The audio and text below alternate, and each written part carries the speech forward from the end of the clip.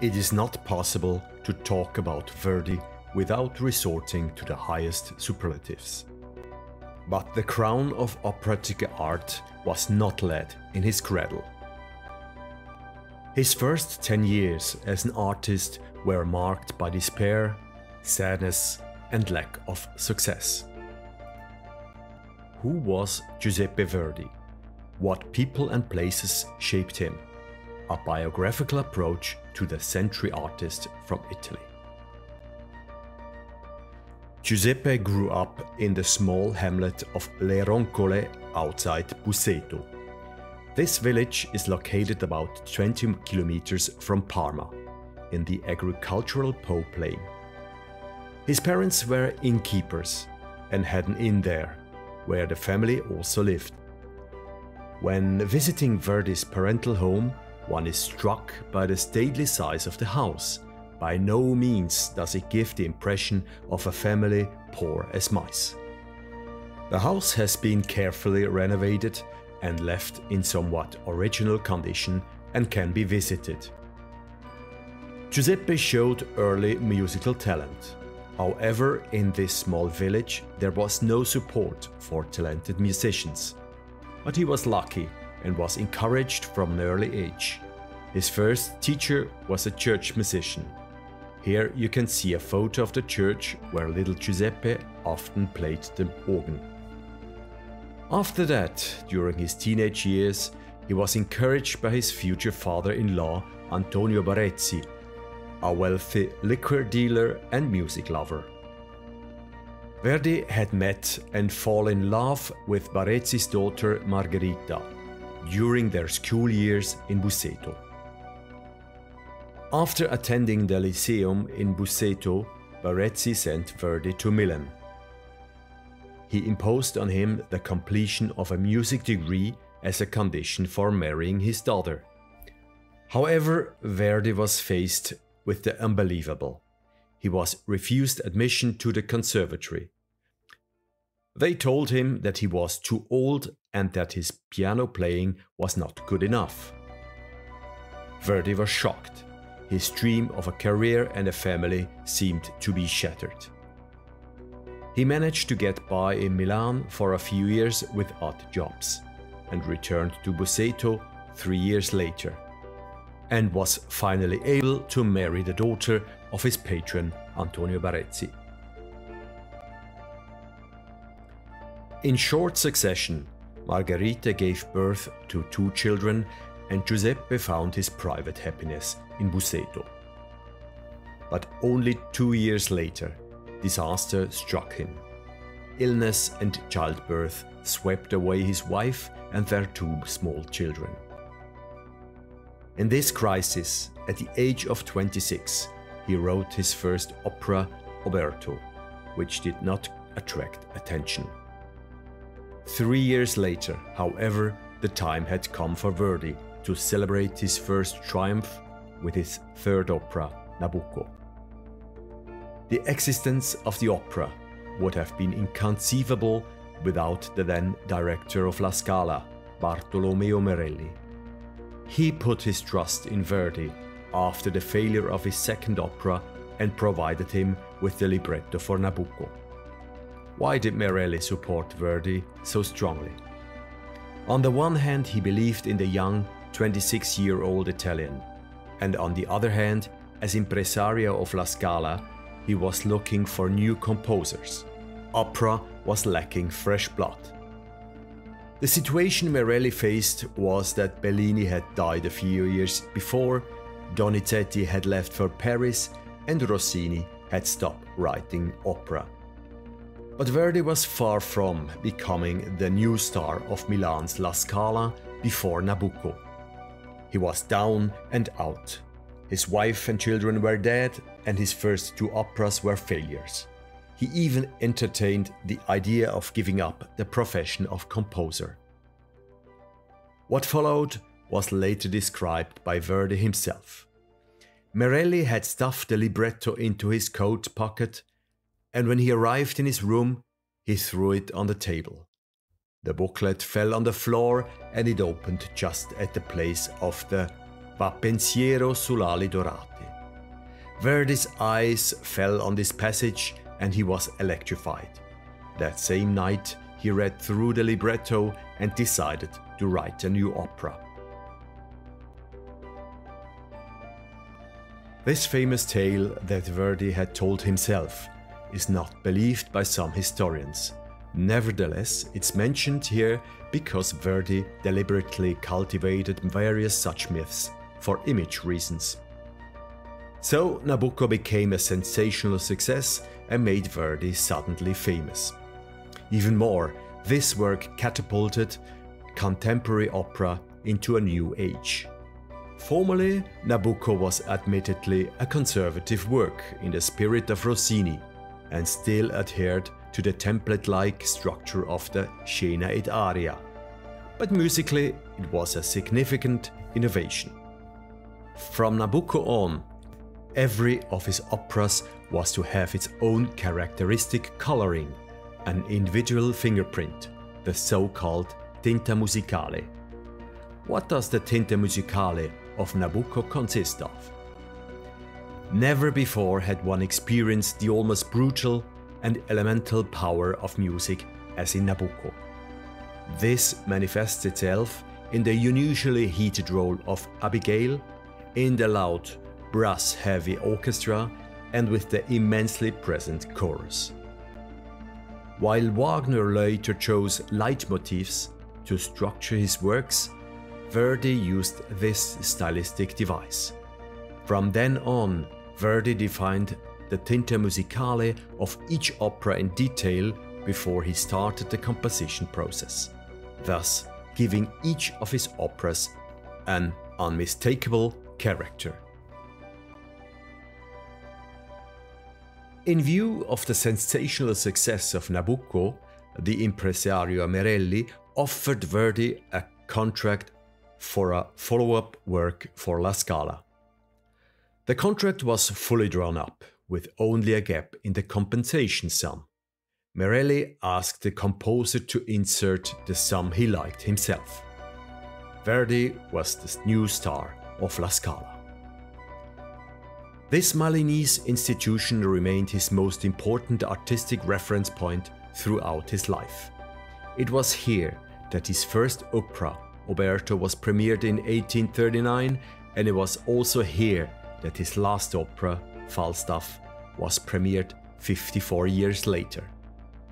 7 of Verdi's operas saw the light of day at La Scala, but between the premiere of Giovanna d'Arco and Otello there was a gap of 42 years, during which Verdi premiered in Venice, Rome, Naples, Cairo, Florence, Trieste and Paris. Verdi was often able to get better prices at other opera houses. But again and again, the new works quickly found their way to La Scala. For Verdi, the judgment of the educated, demanding Milanese audience always remained an important yardstick. The composer always attached great importance to audience success. In addition to La Scala, another important institution was based in Milan. The offices of his lifelong publisher Ricordi were located here. During his work on Nabucco, Verdi had met the singer Giuseppina Streppoli, and the two soon became a couple. With the proceeds of Nabucco, at the age of 32, he was able to buy a respectable residence in Busseto, Palazzo Orlando, and he moved in there with Giuseppina. However, the people of Busseto did not approve of the illegitimate relationship and drove the maestro away. Verdi was deeply shocked by this hostile reaction and wanted to deal with these events with his new work. He now shifted his attention to Venice. The Lagoon city had the honor to premiere 2 of the 3 great Verdian operas of the Triologia popolare, the popular trilogy, at the Teatro alla Fenice, namely the Traviata and the Rigoletto. One of them became the announced fiasco and the other a surprising triumph. In between there were only 2 years. Verdi already suspected in advance that the premiere of La Traviata would end in a fiasco. The choice of a contemporary material was a tremendous sensation, because Italian opera had until then only known historical subjects. With the contemporary La Traviata, based on Alexandre Dumas' Lady of the Camellias, it had arrived in the present for the first time. Whereas up to then any kings or knights had been the villains, Verdi took the risk of making a courtesan the heroine and holding up a mirror to Italian society. Why did Verdi choose this story? As a young man, Dumas himself had lived with Marie Duplessis, a well-known socialite. She died of consumption at the age of 25, and Dumas used her as a model for the protagonist of the novel. When he first came into contact with Dumas' novel, he was deeply moved. It reminded him of his own situation with his partner Giuseppina Strepponi. When he moved in with Giuseppina, she was already 32 years old and a woman with a past. She was not a courtesan, but had 3 pregnancies with different men, in addition to her professional life as an opera singer. Even in Paris, Verdi and Strepponi were harassed by posh society, and in Busseto the couple encountered open opposition from the small-town population. It was particularly painful for Verdi that his former patron and promoter Barezzi openly opposed him. It is quite possible that Verdi was creating a portrait of Barezzi with the role of Germont, which he had upgraded from Dumas' original. But the Venetians also reacted irritably. The noble Venetian public did not appreciate being accused of mendacity. The Teatro La Fenice had foreseen this reaction and tried to diffuse the accusation by setting the plot 150 years back in time to the Baroque era, thus making Verdi's waltz music absurd. In addition, there were casting difficulties because the opera was scheduled at short notice. Verdi had to bitterly acknowledge at the premiere that his work not only failed, but that people laughed at it. One of the reasons for the fiasco of the premiere of La Traviata could have been the corpulence of the leading actress. In the death scene of the 3rd act, she did not give the impression of an emaciated woman and thus provoked the laughter of the audience. One newspaper critic maliciously wrote that she was as fat as a mortadella from Bologna. Rigoletto fared better in Venice and became a surprising triumph, which Verdi could even surpass with his next opera. The success of the 3rd opera of the trilogy, Il Trovatore, was immense. Already the premiere of January 19th, 1853 in Rome was acclaimed. Applause broke out after each aria and the end of the 3rd act, and the whole 4th act had to be repeated. The opera was also considered novel, despite its more traditional formal layout. In the following years, Il Trovatore was seen throughout Europe and in America. In 1862, Verdi wrote in a letter that Il Trovatore could be heard even in Africa and India. Still today, it is one of the most popular operas, but due to casting difficulties, the demand is greater than the supply. A few kilometers outside of Busseto is the stately home of Sant'Agata. Originally a farm, Verdi transformed it into a stately residence. He bought the land in 1848 and gradually extended it, with the aim of retiring there at the age of 60. He lived there from 1851 until the end of his life, with his partner Giuseppina, and composed many of his works there. He was protected there from the hostility of his countrymen and appreciated the life as a peasant, as he called himself. Villa Verdi is today an outstanding place to visit, which, although it's a museum, has been left as Verdi had left it in his will. It is cared for and maintained by his descendants and features a wide variety of exhibits, ranging from the fortepiano to the carriage stable and the death mask. A beautiful park invites the visitors to take a walk.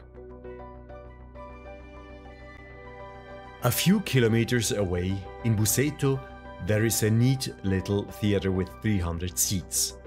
It was built during the composer's lifetime. Verdi donated 10,000 lire out of courtesy, but never entered it out of resentment against the people of Busseto. With his Simon Boccanegra, Verdi took a major step in his music dramatic conception. In his conception of music drama, he dispensed with numbers and treated each scene as a dramatic and musical unity. The orchestra gained in importance. Verdi increased its expressiveness and gave it more presence, at the expense of vocal bravura, which many a theatregoer misses in Simon Boccanegra. Verdi consistently continued on the path to musical drama that he had begun 10 years earlier with Macbeth. The failure of Simon Boccanegra pained him greatly. Thus, with Il ballo in maschera, a classical number opera followed as the next work. In the meantime, the Italian Revolution, the Risorgimento, had taken possession of Italy, and Verdi was persuaded to run for the Chamber of Deputies. His insignia thus became a symbol of Italian unity. But this phase remained merely an interlude. Verdi was far too busy with his opera projects, and he soon resigned from the post of deputy. Paris marked an important period in Verdi's life. He was often in the French capital for his opera projects. He wrote Les Vêpres Siciliennes and Don Carlos for the Grand Opera, and other works underwent French versions. Verdi was at times obsessed with conquering Paris and replacing Meyerbeer as the opera god in Paris. His first attempt was Les Vêpres Siciliennes, in which Verdi took personal and dictatorial charge of the staging, cementing his reputation as a theatrical tyrant. Soon he was only called Merdi behind closed doors by the unpunctual musicians at the opera. After Meyerbeer's death, he was commissioned to write a work for the Grand Opera during the 1867 World's Fair. He chose Don Carlo and wrote a 5-act opera. The effort for the staging was gigantic. The fact alone that the theatre had to sew a staggering 355 costumes for the premiere is proof enough. He had drawn inspiration for the Spanish drama years earlier during a trip to the Escorial. He remembered the king's Spartan chamber and used it as a backdrop for Philip II's magnificent monologue scene. Verdi's relationship with the Parisians was divided. Early on, he was awarded the Legion of Honor medal. However, he refused to take part in the procedure, calling it a mock, which was resented by the Parisians. Success came rather late in Paris, and Verdi accepted the award of Commander of the Legion of Honor when he was over 70 years old, and even dined with Napoleon III and Eugénie at their Compiègne chateau. Verdi had a kind of love-hate relationship with Naples. Love connected him with the Neapolitan way of life, and local French such as the librettist Camerano. Verdi had a contempt for the representatives of the kingdom who made his life difficult with their policies and censorship of his operas. Paradoxically, as late as 1848, Verdi, a Republican, wrote a hymn for the Neapolitan Bourbon king. Nobody knows what devil had ridden him there, perhaps simply Mammon. Later he came to Naples several times in winter to spare Giuseppina the winters of Busseto. When Verdi began an affair with the soprano Teresa Stolz, it led to a deep marital crisis. Eventually, Giuseppina accepted the situation and the three even spent a winter vacation together in Naples. Verdi was almost 60 years old when he wrote Aida. He wanted to retire, but was asked by the Viceroy of Egypt to write an opera for the opening of the Cairo Opera House. Verdi then, in order to turn down the request, named an outrageously high sum, which, to his surprise, was accepted. The longer he worked on it, the more enthusiastic he became, until Aida finally became, together with Otello, perhaps his greatest work. Verdi surprised the musical world twice with works for his old age. The first time at the age of 74 with the Otello and at 80 with the Falstaff. Both premieres became triumphs at La Scala. The unique position of Otello in the work of the great Italian master is connected with his consistent move towards the musical drama of a through composed opera. And with Falstaff, he was finally able to write the comedy and was thus able to cast off Rossini's curse, who claimed that Verdi could not write comedies. In the last years of his life, Verdi initiated a generous act. He bought a large area in Milan's Piazza Buonarroti and had a retirement home built there for impoverished elderly musicians. He deliberately did not want to build a hospital-like nursing home, but a home for guests who would live in two-person rooms instead of dormitories. Since then, more than 1,000 people have enjoyed this tastefully furnished boarding house, which, at Verdi's request, was opened only after his death. This place also became the last resting place of Verdi and his second wife, Giuseppina, who died a few years before him. After the death of Giuseppina, the 84-year-old had taken up residence at the Albergo Milano, now the Grand Hotel, where he died in 1901. Even today, this suite can be booked as the Giuseppe Verdi suite. It has continued to be kept as close as possible to the original decor. The hotel room has also become famous for the balcony that belongs to the room. Here, Verdi received ovations from crowds several times, most glamorously after the premiere of Otello, when the tenor of the premiere, Francesco Tamagno, accompanied him and sang arias from Otello from the balcony, to the delight of the crowd.